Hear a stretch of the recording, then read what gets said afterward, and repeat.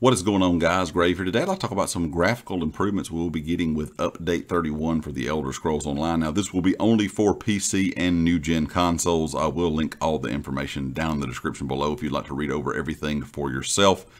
But the first thing they talked about was dynamic resolution scaling coming with Update 31. They said a lot of people have been talking about why the resolution could not be higher, considering we are on new-gen consoles and we want higher resolutions and still be able to run at 60 FPS.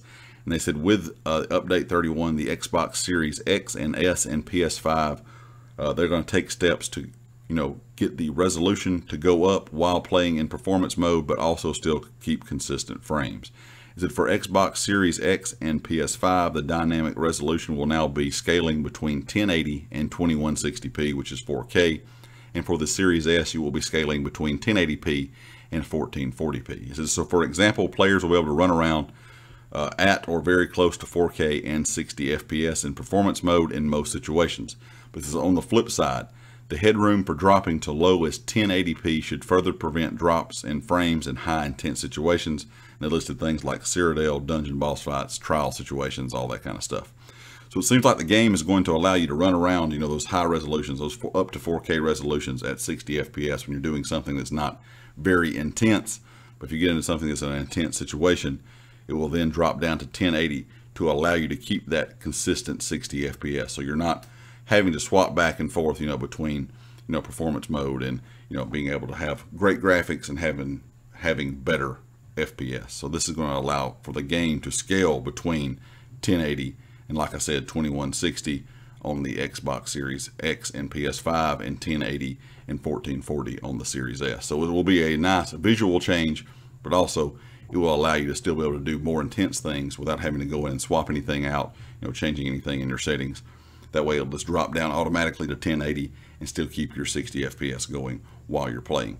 Also, they talked about a new HDR mode, which will be coming to consoles as well. They said this is going to be kind of the ESO SDR while taking advantage of increased range. This is if you prefer the way ESO looks right now in the HDR mode, you will have to simply go in and toggle the new HDR mode setting from default to vibrant. So you still will be able to change those in the settings if you prefer the old way instead of the new HDR mode.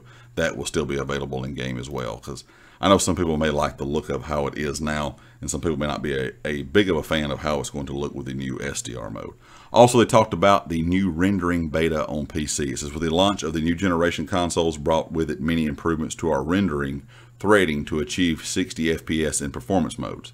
In Update 31, they're bringing our console rendering, the ways they did the rendering on the new gen versions of Elder Scrolls Online to PC via a new opt-in beta setting for those who are CP limited while playing ESO. And it did say, in quotes, most of you. This setting will allow you and should improve your frame rate in the game throughout. So that's going to be added to PC as well. So not only are we getting some improvements on the console end, it looks like with the new gen consoles now they can look at changing everything between consoles and PC and kind of getting everything to work together and improving frames and improving gameplay, which is good for the game going forward. I mean, that's always a great thing to be able to keep all your updates and things kind of on the same par, because you don't really have a difference in platforms to really harm or affect what you're doing with from update to update.